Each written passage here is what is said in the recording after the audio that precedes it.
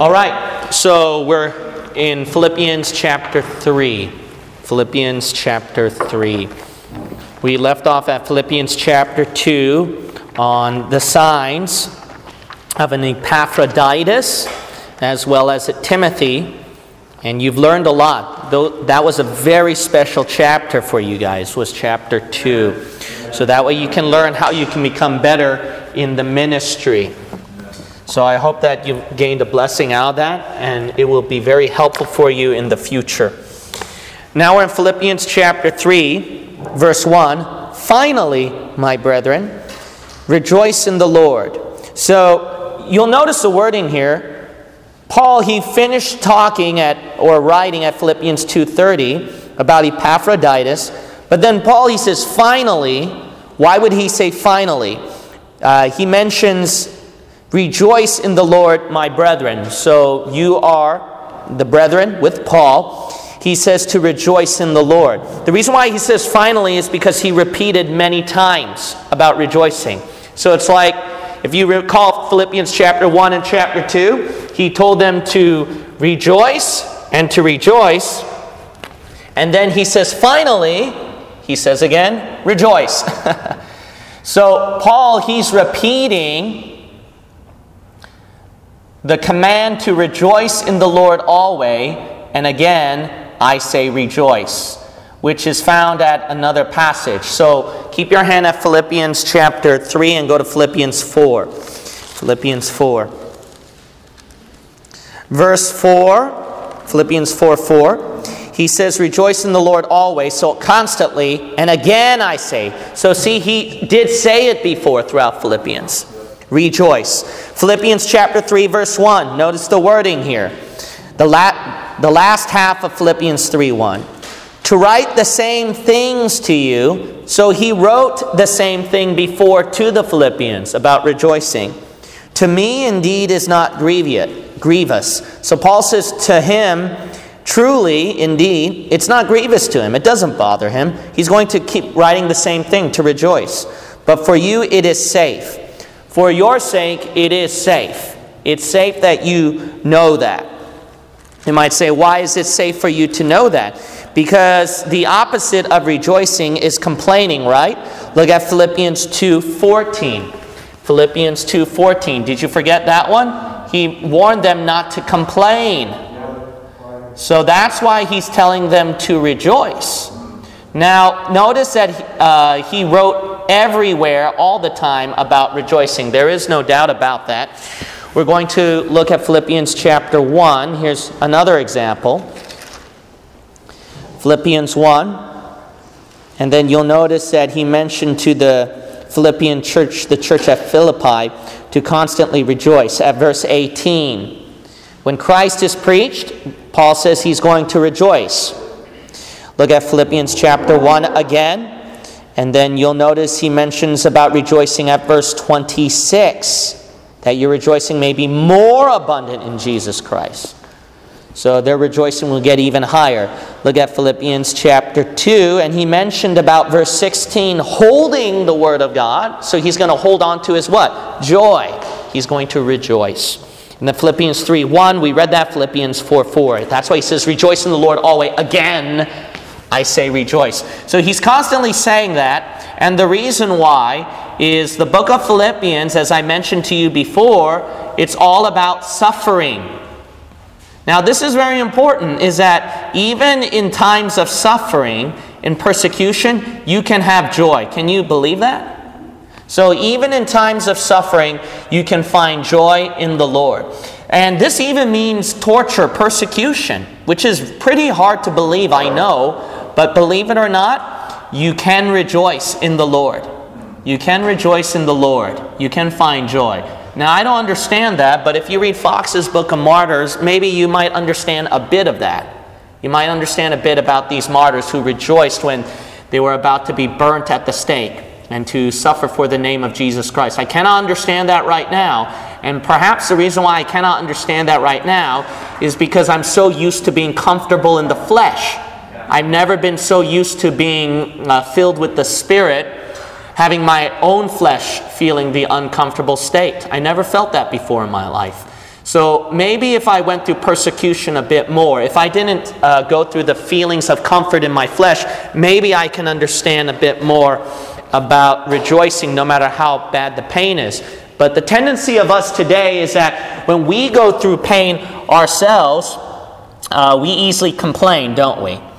We easily whine. We easily get discouraged. And the reason why we easily get discouraged is because we're so used to being comfortable.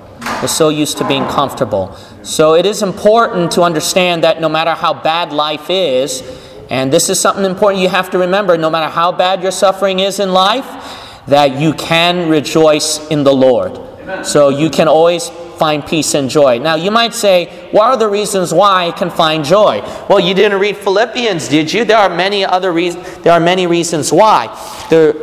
One reason is because of Philippians chapter 2, verse 14, that if you don't rejoice, then you're going to easily complain. That's reason one. So the reason why you should rejoice, let me write some of this stuff down. So then the reason why you should rejoice is because then you're going to have the opposite attitude of being negative. How many of you would like to live a negative life all your life? How many of you would like to complain all your life?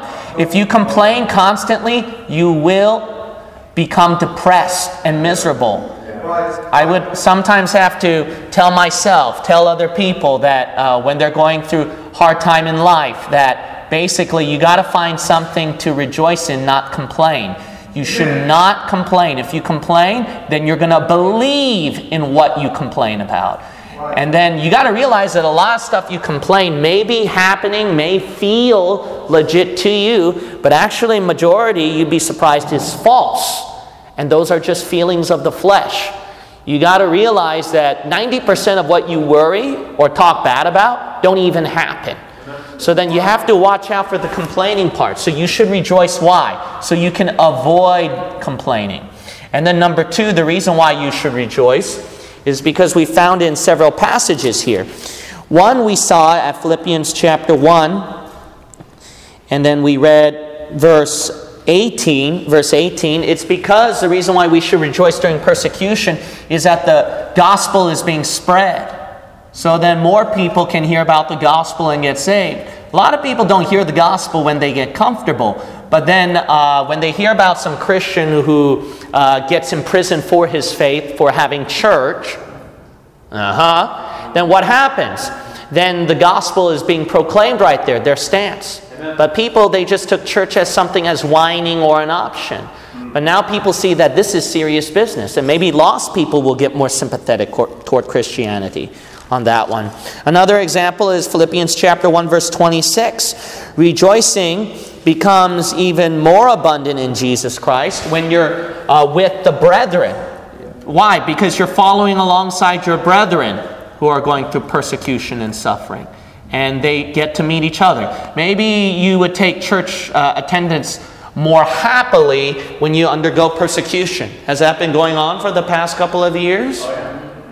You know, as fellowship got better and the people suddenly started to come to church more faithfully. And then you took fellowship more seriously. You took people more seriously. I mean each and every brother and sister in Christ. Why? Because that's what happens when you go through persecution, is that when you rejoice in the Lord, that fellowship becomes even sweeter. If you look at verse 16 and verse 17, the reason why you can rejoice is because your labor is not in vain, your work. So then you get rewards for it. I mean, you don't really know if you're really working hard for Jesus until you're undergoing persecution. Until you go through hard times and overcome it, right? But if everything's so nice and dandy, sometimes you wonder, am I just doing this because other people are doing it? Because my flesh is feeling that way. So that's the reason why you should rejoice during persecution. Persecution can be a good thing for some people who don't realize that. And not only that, it's a command. That's the last thing. We saw Philippians chapter 4, right? Rejoice in the Lord always, and again I say rejoice. It's a command. That's the reason why you should rejoice during persecution. And when you notice, it's constantly. It's a command to do it frequently. If you don't rejoice frequently, the feelings of the flesh will outrun your rejoicing. Did that make any sense? In other words, whatever your flesh feels when it goes through the environment or however way the temptation put, or whatever lust the devil puts in your flesh, then what happens is you're going to go by the emotions of your flesh rather than the joy of the Lord. All right? Whether it be anger, depression, loneliness, misery, worry, fear, etc. But when you constantly rejoice all the time, then what happens? Just like you believe you're complaining, you're going to believe you're rejoicing here. When you keep saying, I thank God for my salvation, and God's going to reward me for this suffering, and what happens is you're going to believe in it if you keep rejoicing constantly about it. So you have to keep doing that. That's why Paul says it's not grievous to me for me to write it again to you. It's safe. It's safe. Why you might say it's safe? Because that's the last thing is that if you don't rejoice in the Lord, the last thing right here is basically then it's not safe for you. Why? You could die. Having a bad spirit, a complaining spirit, can cause you to die. Did you look at 1 Corinthians chapter 10 before? The Jews, they never rejoiced what God has given to them. They constantly complained and they died. So it's for your safety's sake. Besides, even if there is no God, a rejoicing attitude is still mentally and healthy safe for you. Amen. You have to understand that even without God, without Christianity. Common sense is a rejoicing mentality and attitude is safe for you. I mean, if you don't believe me, then try being alone and depressed and miserable and complain. And let's see how healthy you are. All right, let's go back to Philippians chapter 3, verse 2 now. Verse 2. Beware of dogs. So Paul's saying that you have to watch out for the dogs, whoever they are. Beware of evil workers. Okay, the dogs are those who work evil. So you got to beware of them. Beware of the concision. Now that's plain. The concision you have to beware. Now you might say, what is the concision right here? The concision right here is referring to the circumcision. Notice the next verse. You notice the next verse right there? It says circumcision right there. So then the circumcision right here is another term for the concision, for some of you who didn't realize that. So then Paul's saying is that they are the evil workers that you have to watch out for. It's those Jews. And basically, bottom line in the scriptures is this. Bottom line in the scriptures is that dogs is referring to, and evil workers is referring to those who teach wrong doctrine, who might think that they're doing it for the Lord, but actually, in reality, they're doing it for the devil, and they're not of God. Now, I'm going to give you some examples. Look at 2 Peter chapter 2 and Matthew chapter 7. Look at 2 Peter chapter 2 and Matthew chapter 7. For some people who don't realize is that Judaism, it is a religion of Satan. Oh, you're messing with God's people. No, it's the truth. Their religion is the religion of the devil. And Satan wants them to be bound to Judaism so that they can burn in hell along with him when they die. So Judaism is not the right religion. Why? Because they're going by the works of the law. Now, we're going to notice right here, go to 2 Peter chapter 2. Notice who the dogs are referring to. It's referring to those teaching wrong doctrine. You'll notice at verse 22, but it has happened unto them according to the true proverb, the dog is returned to his own vomit again. Who are the dogs? The dogs are referring to, notice at verse 1. Verse 1 of 2 Peter 2, but there were false prophets also among the people, even as there shall be false teachers among you, who privately shall bring in damnable heresies. All right, look at Matthew chapter 7. Matthew chapter 7. Can I have a paper towel, please? Actually, the ink is spreading everywhere. I didn't realize that. It looks like the ink comes out here. So I was spilling everywhere. Can I have a paper towel? All right, we're going to look at the book of Matthew chapter 7. So you have to understand that the Pentecostal holiness churches, that they are like Benny Hinn, T.D. Jakes, and then Joel Osteen, who's a non-denominational preacher, Rick Warren. Those guys are dogs. Amen. They are dogs, and they are filthy dogs. Well, that's offensive. They love Jesus. They talk about nice things, all the wonderful works of Jesus. You know what God calls those works? Workers of iniquity. Look at Matthew chapter 7. Matthew chapter 7. They don't read their scriptures, do they? Matthew chapter 7. Look at verse 15. Beware of false prophets. That kind of matches with beware of evil workers, beware of the dogs, right? So, if you don't believe me, just keep reading. You'll notice if Jesus says beware of false prophets at verse 15, notice verse 22. Many will say to me in that day, Lord, Lord, have we not prophesied in thy name? See, Joel Osteen. And in thy name have cast out devils. Benny Hinn. And in thy name done many wonderful works. Joyce Meyer. Look at verse 23. And then will I profess unto them, I never knew you. Depart from ye that what? Work iniquity. So see, people didn't realize that. So they are evil workers. So evil workers are rightfully given to those who teach wrong doctrine. That is biblical. And notice that they seem to be doing the right works for God too. You notice that right there? It looks like they're doing what's right. Well, why are they doing what's wrong? It's very simple. It's because they don't have the knowledge of Jesus Christ. That's the key. The key is how you know you're not a false prophet is you have the knowledge of the Word of God, the knowledge of Christ.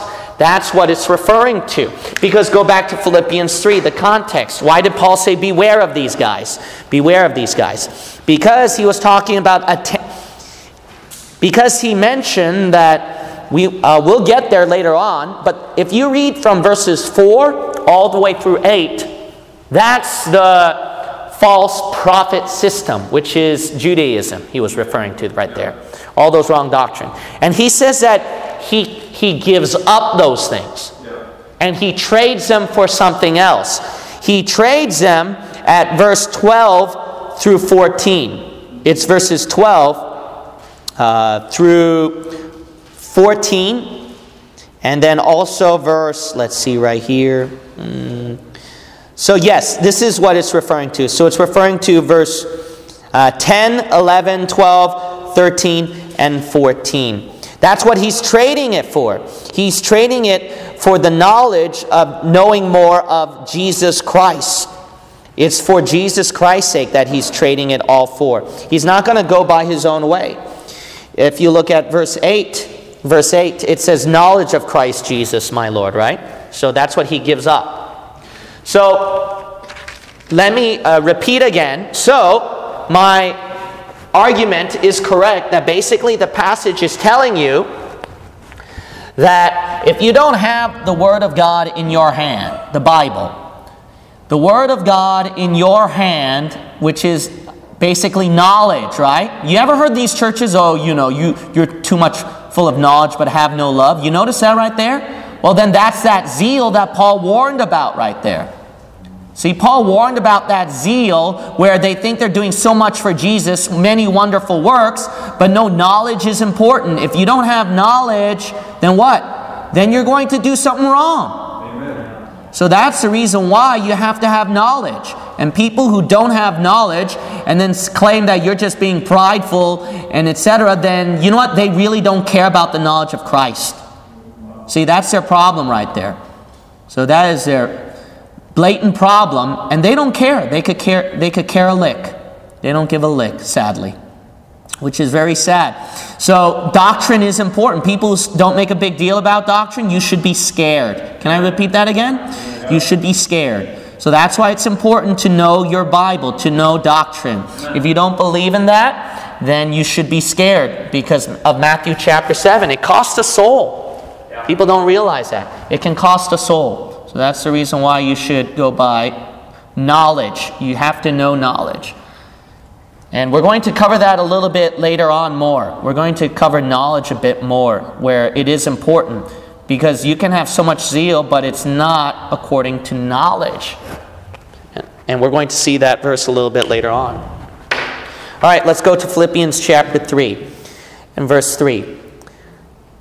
For we are the circumcision. So Paul says, and he's referring to the Gentiles here. He's the apostle to the Gentiles. So he's speaking to Philippians, not Jews. He's saying all of us, we're the circumcised, which worship God in the Spirit. So the circumcision is based because of how you worship the Lord in the Spirit. So it's done in the right spirit, not in the wrong spirit. And rejoice in Christ Jesus. That's why we rejoice in Christ Jesus. We give Jesus Christ the glory. We're happy. And have no confidence in the flesh. Amen. So we don't put confidence, we don't put faith in our own flesh, in our own body. So the circumcision, go to Romans 2, Romans chapter 2. Romans chapter 2. The circumcision, it is based, you have to understand, circumcision is based not on the flesh. It's based on the Spirit. Now, I know that in the Bible that there is a fleshly circumcision and there are physical Jews. But when you're looking at today's day and age, where Paul is talking to Christian church age doctrine, God don't see the circumcision. He sees them as either a child of the devil or the child of God. And the circumcision, notice it's based spiritually, right? Worship God in spirit, right? It's spiritual. It's not physical. So you can boast yourself to be a Jew, but guess what? You're still going to burn in hell after you die if you are not saved in the Lord Jesus Christ. Notice Paul says rejoice in Christ Jesus. It's based in Christ Jesus, not in your ethnicity, your background, or in your flesh. Look at Romans chapter 2. Notice what the Bible says about who are the circumcision at verse 28. Verse 28. For he is not a Jew, which is one outwardly. See, it's not the flesh. Neither is that circumcision which is outward in the flesh. It's not outward that God's looking at. But he is a Jew, which is one inwardly, and circumcision is that of the heart in the Spirit. See, that matches Philippians 3. So circumcision is based spiritually. So John Hagee is wrong where he said that the Jews, that they don't have to become a saved Christian. They can be just the way they are and they'll go to heaven. No, that's heresy and that is blasphemy. And John Hagee just damned millions of souls to hell. Millions of Jews hearing that, then they think they can go to heaven after that? No, you have to go in Christ Jesus. That's genuine, real circumcision in the church age. Amen. All right, let's go back to Philippians chapter 3. Philippians chapter 3. So then Paul, notice what he thinks about Judaism. He thinks that it's just for nothing. We're going to look at Philippians chapter 3, and we'll read verse 4. Though I might also have confidence in the flesh. So Paul's saying, even though, verse 3, I don't put confidence in the flesh, I might have some confidence in the flesh. You might say, why? Because he can brag a lot about what he is as a Jew outwardly in the flesh. Keep reading. If any other man thinketh that he hath, okay, if anybody else thinks that he's got what? Whereof he might trust in the flesh, that he might have something that he has confidence, trust in the flesh, in his fleshly abilities, Paul says, I got way more than that. So, the Apostle Paul here, he knows that he is way better than all the other Jews right here who can boast. The Jews here, they're considered to be evil workers. They're considered to be dogs. Why? Because if you're not saved in the Lord Jesus Christ, you're a lost dog. It's that simple. It's not being racist. It's any ethnicity out there. If you're not saved in the Lord Jesus Christ, you're rightfully called a dog. But more so if you teach wrong doctrine. More so if you teach wrong doctrine. So Paul, he can boast in comparison to this Jew way more on his fleshly abilities. So let's look at his credentials, so to speak, right? That's what the world always looked at. It's fleshly credentials, not in the spirit what you are. Verse 5, circumcised the 8th day. So notice that Paul says that, look, I'm just not it's not that I'm only circumcised. I got circumcised right at the exact day, the 8th day. If you know the book of Leviticus, God says circumcision should be done at the 8th day. If anyone is a respectable rabbi, I wonder if you ask them if they're circumcised. You'd be surprised a good number of them skip circumcision.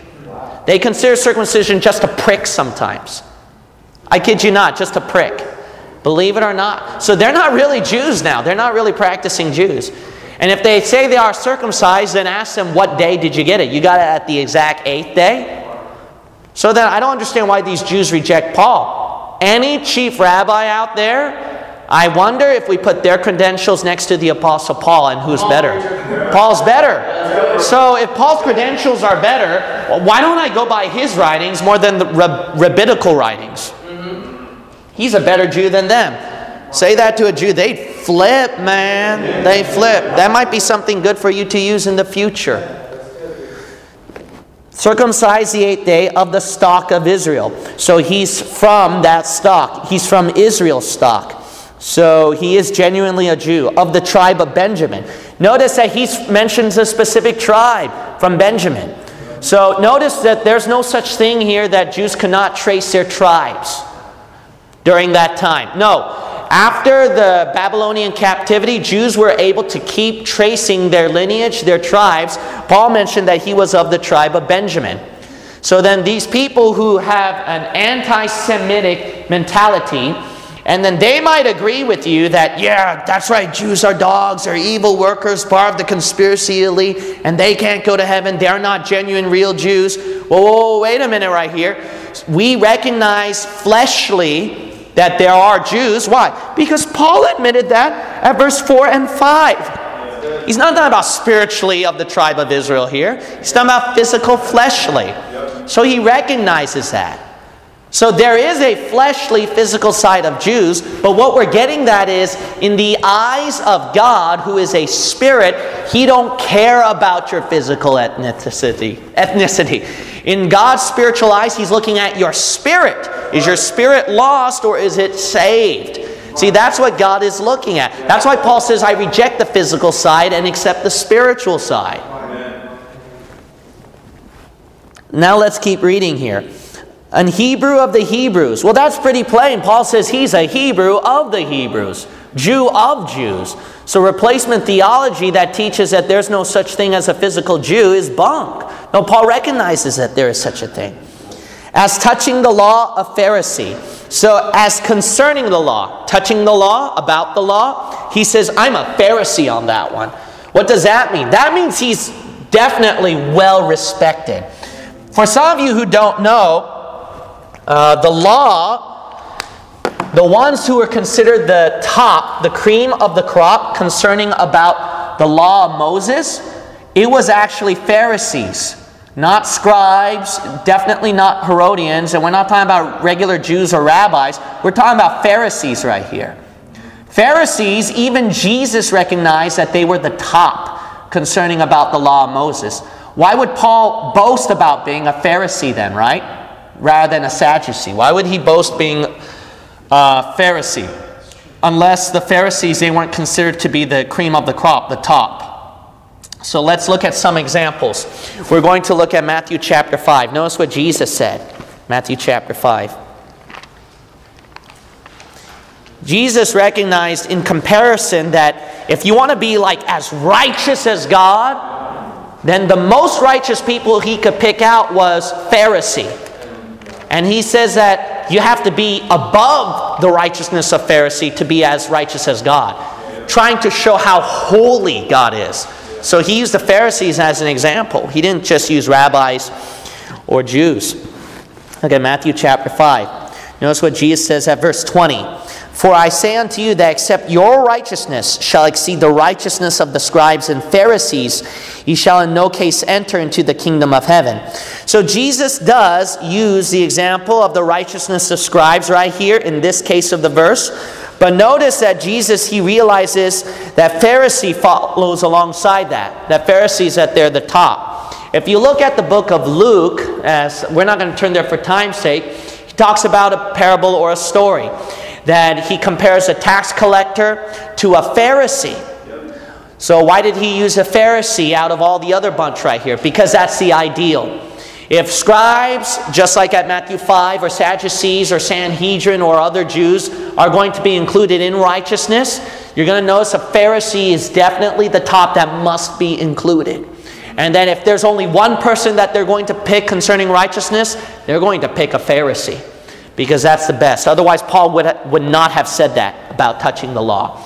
We're going to go to Philippians chapter 3 again. Philippians chapter 3. Philippians chapter 3.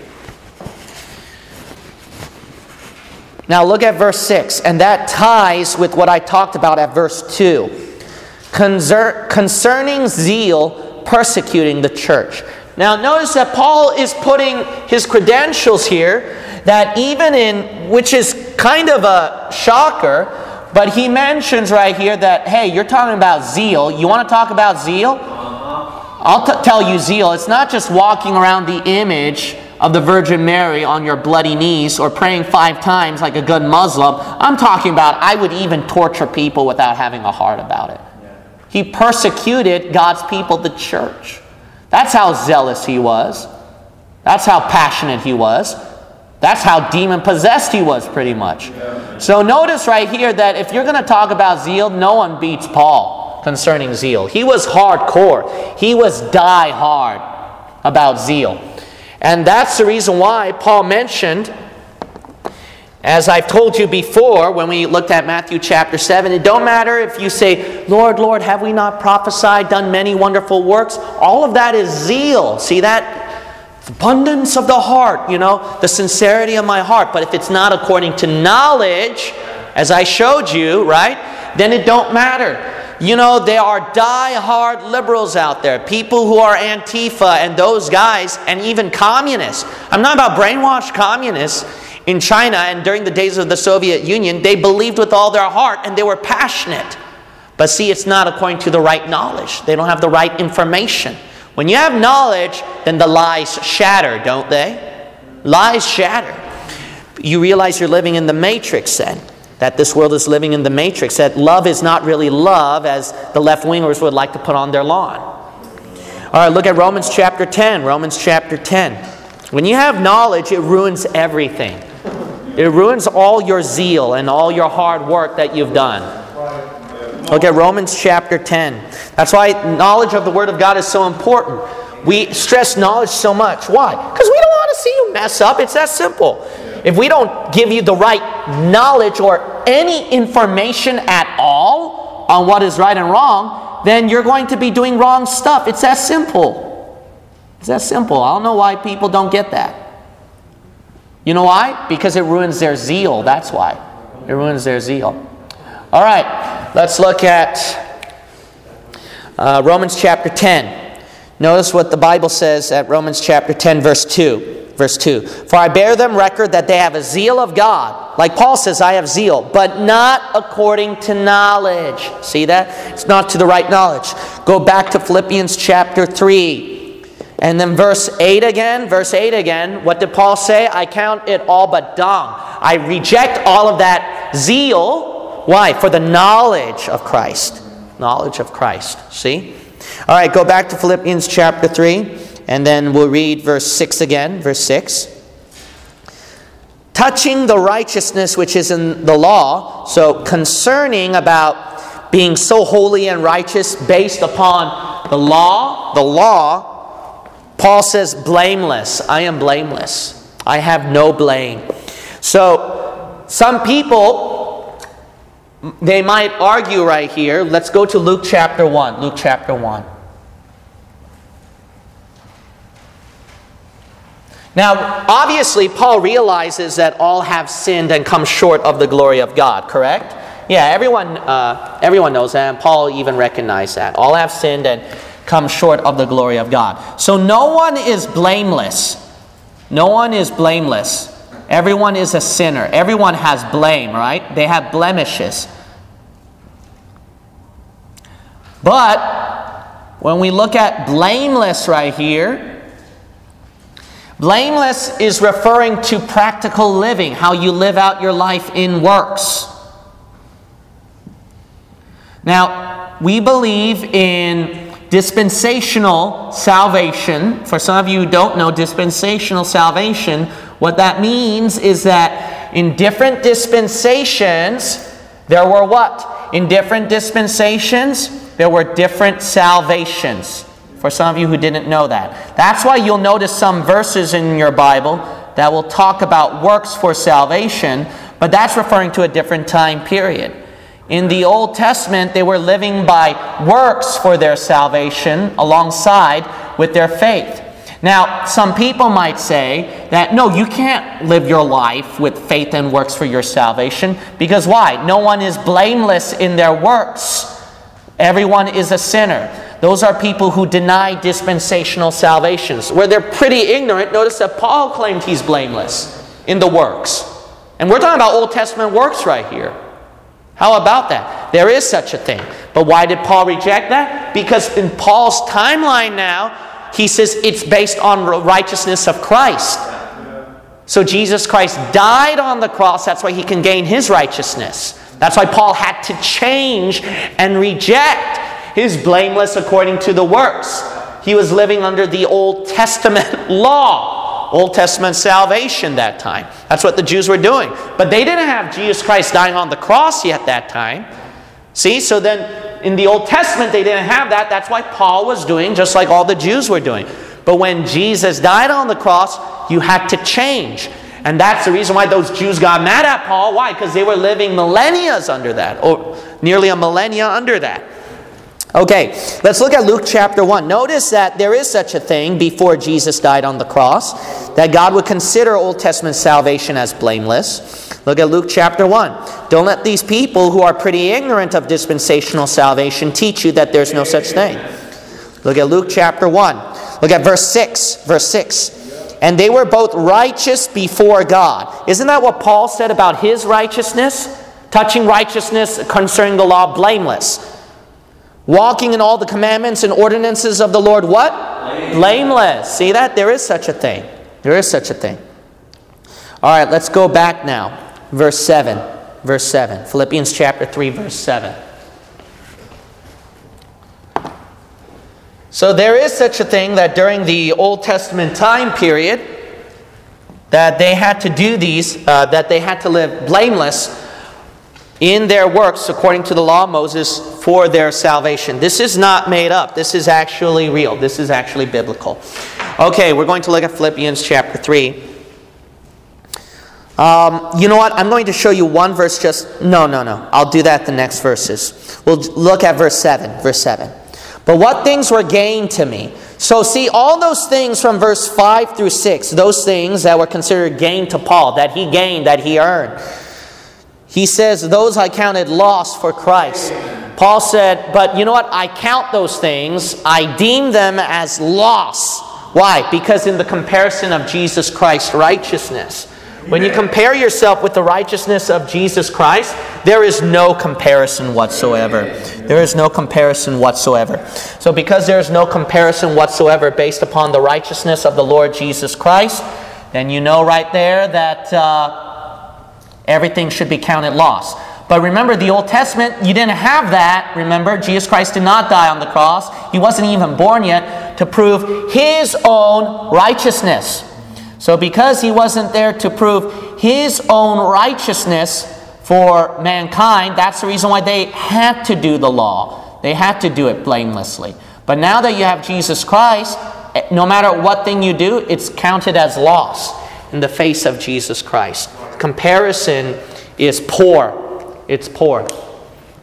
Let's look at Philippians chapter 3 and then verse 8. Yea, doubtless. So Paul says yea, which means basically yes.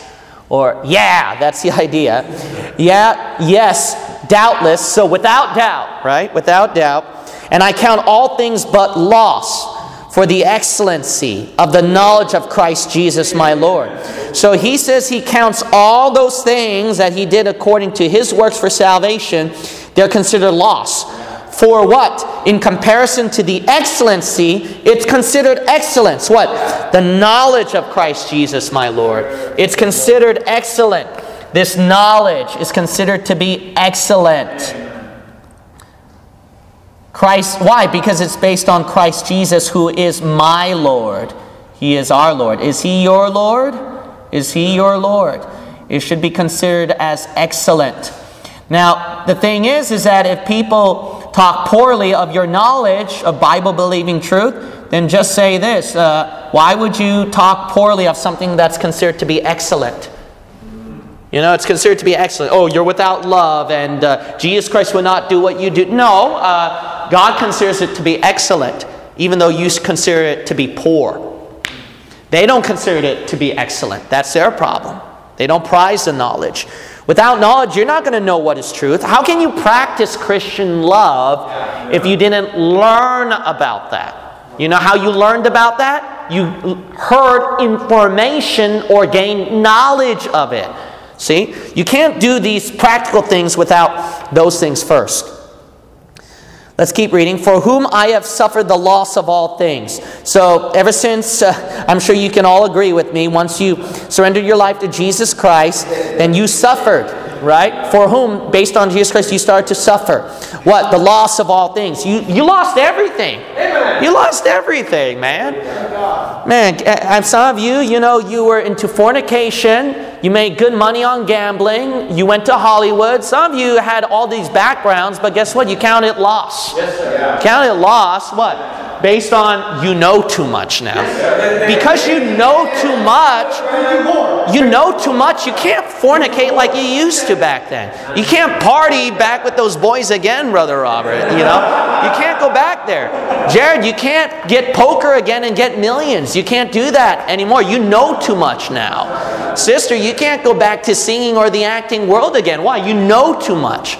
See, when you know too much, what? You gave it up. You counted it all but loss. All right, amen, amen. I feel sorry for all of you. I'm so sorry for you guys for coming here. You know, you're in an unfortunate church. Your life got ruined, you know. I feel so sorry for you. And do count them but dung. Oh, I guess I shouldn't feel sorry for you guys now. Looks like you're very happy. I don't know why. And do count them but dung. Paul says that, see, they're considered to be garbage. Dung. You know what dung is? That means excrement. Now notice that Paul was crude. You notice that? That I may win Christ. So then I'll explain that win Christ later. But he says, I count them but dung.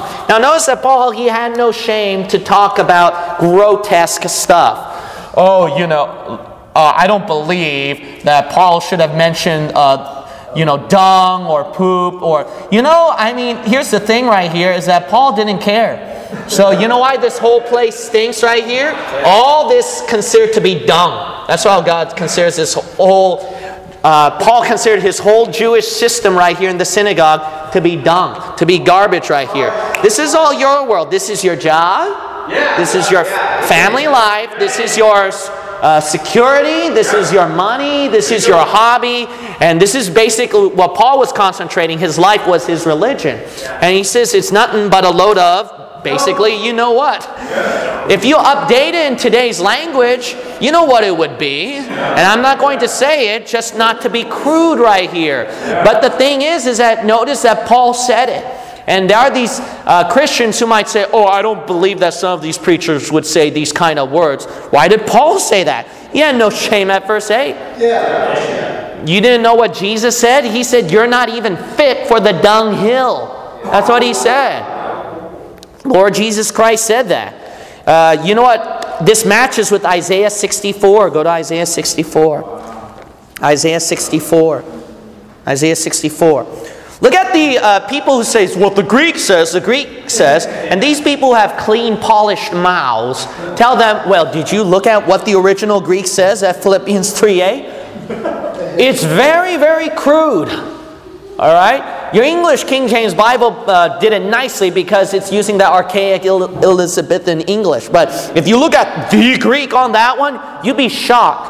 You wet your pants and you would say, no, the Bible never said that. Paul never said that. He was a nice guy. So Paul considered all that religious system to be a load of garbage and poop. Look at Isaiah 64 verse 6.